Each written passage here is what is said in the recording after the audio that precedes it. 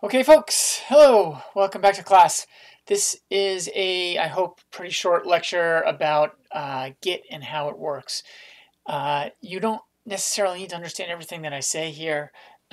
As we progress, things will get a little bit more technical, and what I want you to do is kind of do your best to make sense of stuff and try to understand how it will apply to our workflow. So here I'll be explaining what Git is and what the processes in general are for working with Git. And in another video, actually already in the VS Code videos that exist that you may be able to see, I will explain how to work with Git from within your text editor. Okay, so let's get started on some Git concepts. So what we're going to talk about today is collaboration and some Git terminology, remotes, branches, commits, the work tree, and the repository. All right, here we go. So Git is a system that is designed for massive collaboration. It was built to work with the Linux kernel, which is the biggest open source software project in history.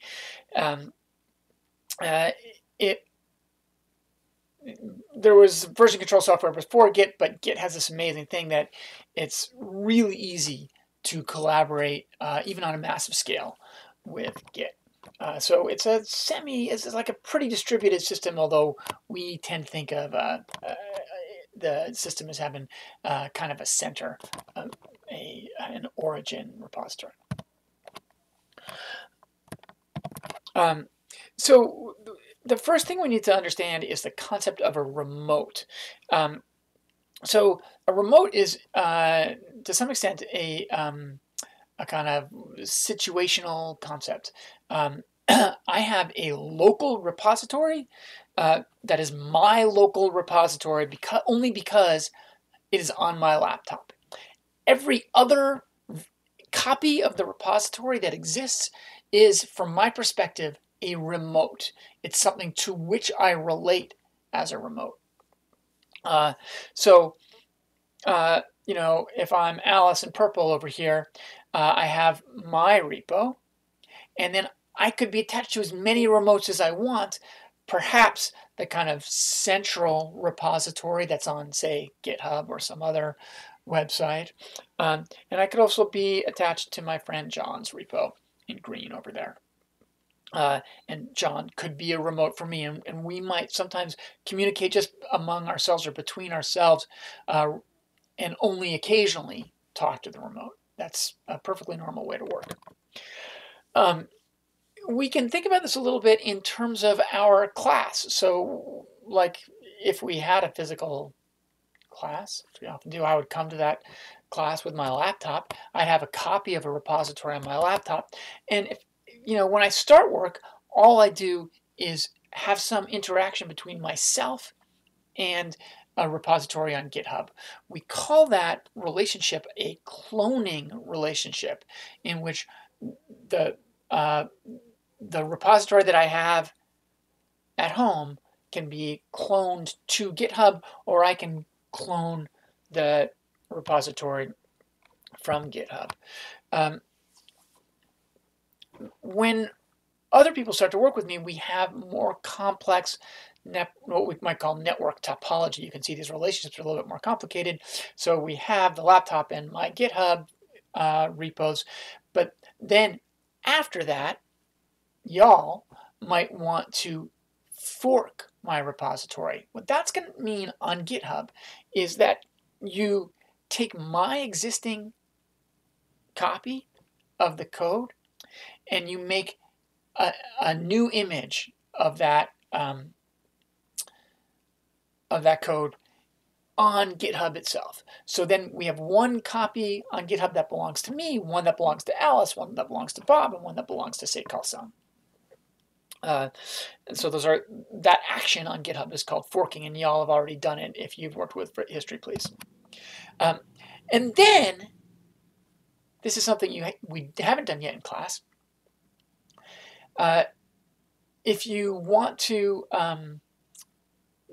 work with that stuff on at home on your own laptops, you will take your forked repository and clone them to your laptops. And so we now see that there's a lot of intermediates between my laptop and your laptop.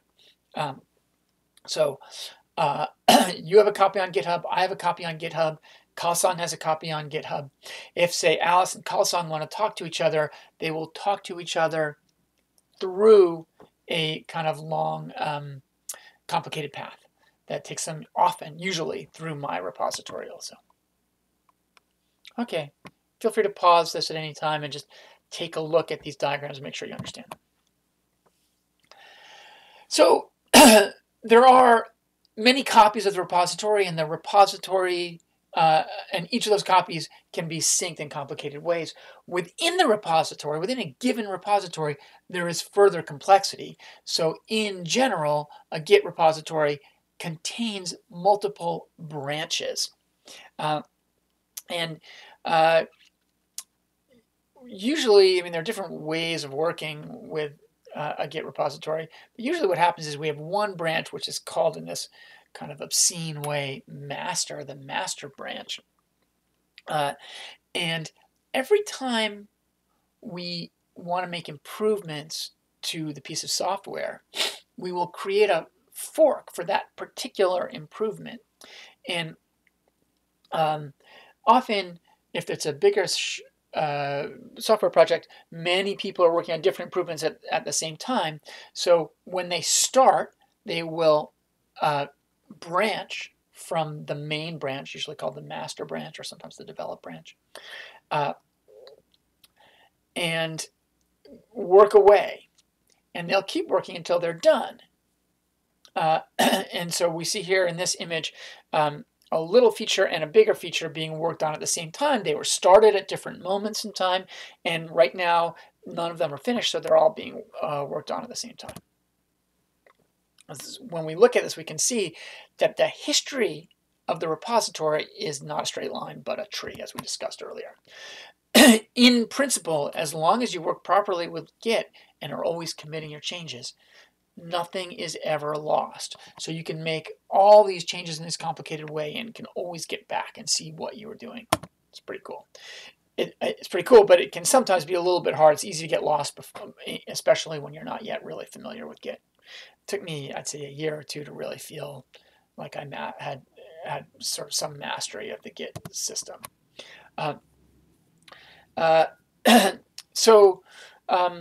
We have here like just a slightly more realistic, a tiny, moderately realistic notion that, say, I have a project in green here. I develop it on my laptop. I send it to GitHub and make it available to people. Alice is interested in the project and interested in contributing to the project. She makes a fork on GitHub. She clones it to her laptop, makes some changes, creates a new branch, and submits a pull request on the GitHub website, which I can then review and potentially merge into my code. All right, so now to talk about some of the words that we have that I've already used, but maybe without explaining fully. When you're working in a Git repository, changes are not automatically saved to the repository. In order to make Git aware of your changes, you have to manually perform a commit action. And you have seen this on the GitHub website when you were working on the History Please project. So a commit has a commit message, and it also has a hash that identifies it. And you can see here in purple the hash, the short hash is A1E8FB5. There's a short and a long hash for every commit. Every commit that is ever made to the Git repository can always be revisited later. So if I'm at the master, if I've made several commits and I'm like, oh, wait, what was it like before I did the last couple of things? I can go back from that point that right now says master. I can go back and check out, we call it, A1E8FB5 and see the state of the code then. In fact, A branch, which is the thing that we normally work with, is not an especially real thing. It is just what we call a pointer to a specific commit. And we will see a little bit how that works towards the end of this mini lecture. You don't necessarily have to understand everything that I say there. Yeah, that's maybe not that important. Neither is that. So the commits that we've learned so far, the concepts we've been introduced to so far are, I think, remote branch commit. And now I want to just delve a little bit further into the internals of Git and talk about the work tree and the repository. In Git, there's this really important distinction between what you see and what underlies the Git system. I often think of this in terms of Platonism, in terms of the idea that there's a world of appearances and a true world that underlies that world of appearances. In Git, the files that you work with are, as it were, mere appearances, and underneath those files are the real objects that Git understands. So what you see, say, like here's a copy of the history please repository, are a bunch of files and folders. But Git constructs those files and folders for you out of a large number of objects that live inside the usually invisible directory, which is .git period git, which you can always see in your file if you make hidden files visible. And they have, so you'll find in the .git folder an objects folder, and then a whole bunch of 2-letter or 2-digit directories, each of which contains one or more bizarre files. You should, if you want, check these out and see what they look like on your computer. Be really, really, really careful not to change anything, because if you change anything, you could screw up your whole repository irrevocably. So just be super careful. So there's what you see and what's underneath.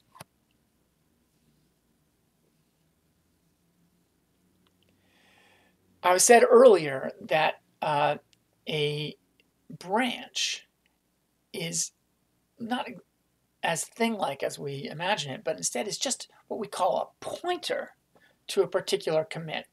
And here we can see again inside the .git folder, there you'll find a folder called refs and a folder inside that called heads. And inside that, you'll have at least one file called master, and you'll also have another file for every existing branch in your repository. So here's a repository that has 4 branches. And if you were to look at that file, you would find that it was, in this case, 41 bytes. In general, 41 bytes. I forget exactly how many characters that is. And all it is what's called a hash, just a unique identifier for the that points to one of those files that we saw inside the objects folder. So it's just an identifier for one of the objects.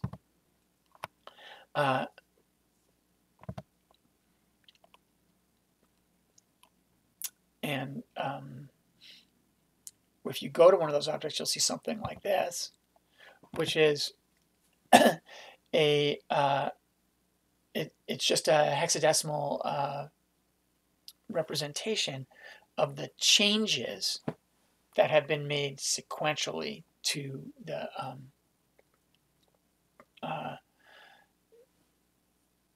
repository. So so what happens in Git is that you start out, you create a bunch of files, then you commit those all to Git, and Git does a kind of magic with them, compressing them and converting them into a kind of pseudo encrypted format.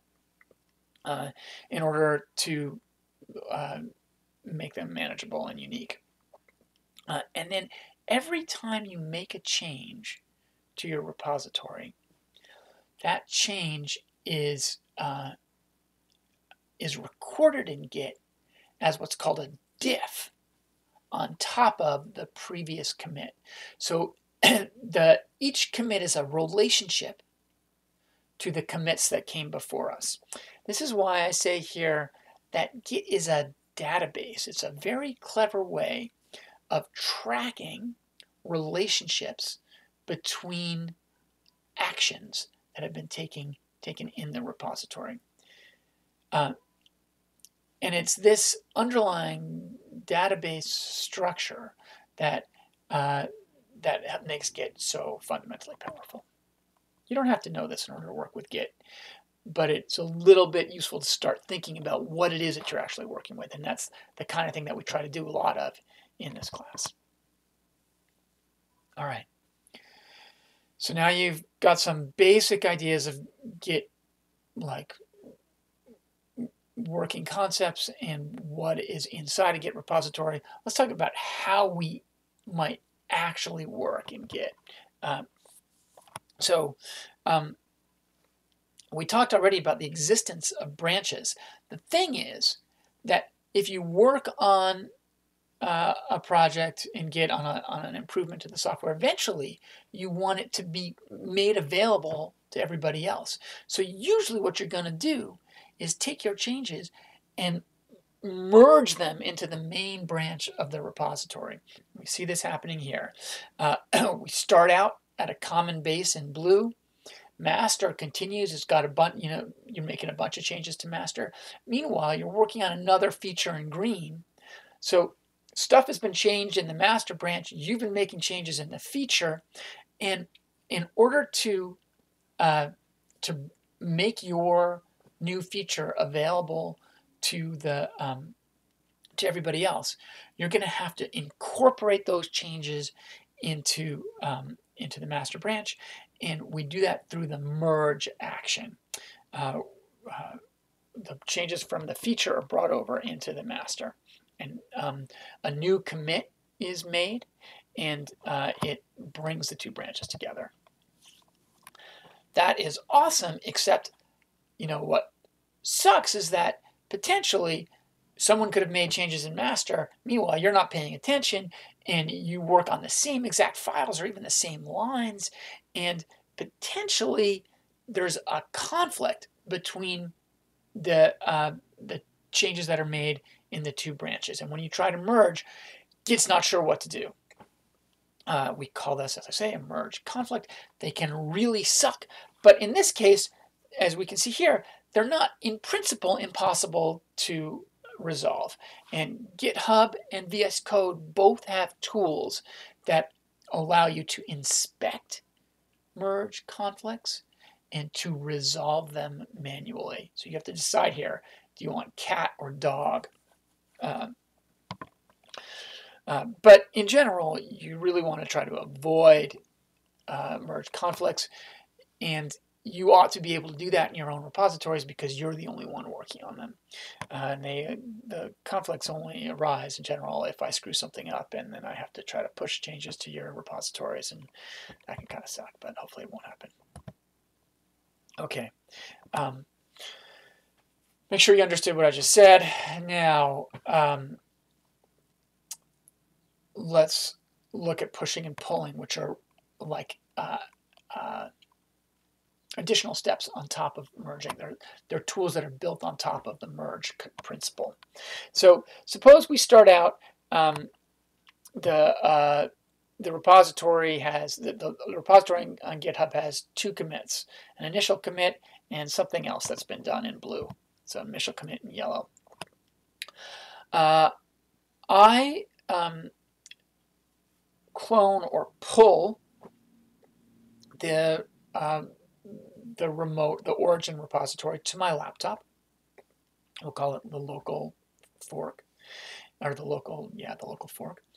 And right now, the repositories are actually identical. So there's no difference between my laptop repo and the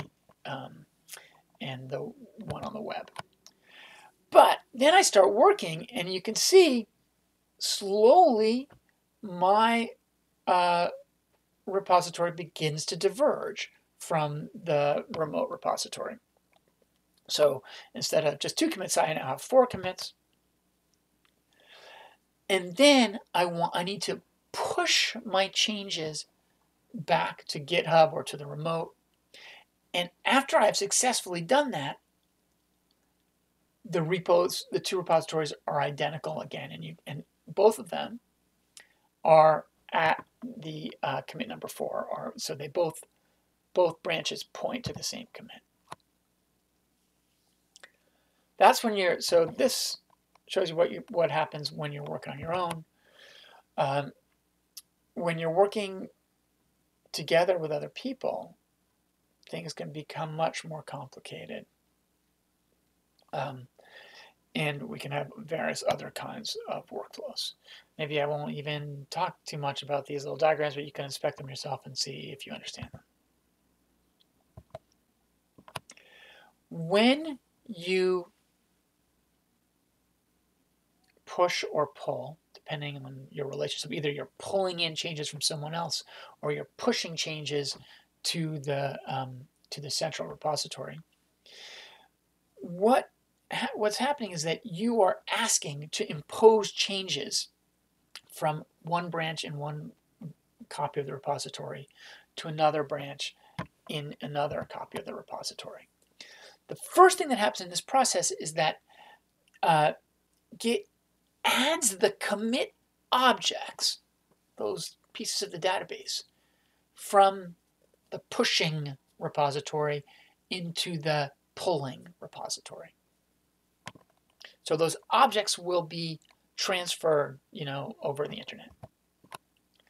The next thing it does is it tries to update the pointer that's at the tip of the branch of the receiving or pulling repository. If it succeeds, fantastic.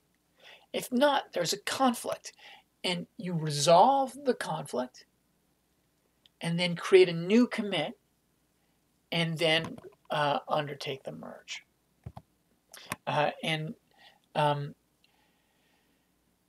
So that's some of the vocabulary around Git, and as you work with Git, it will become less mysterious.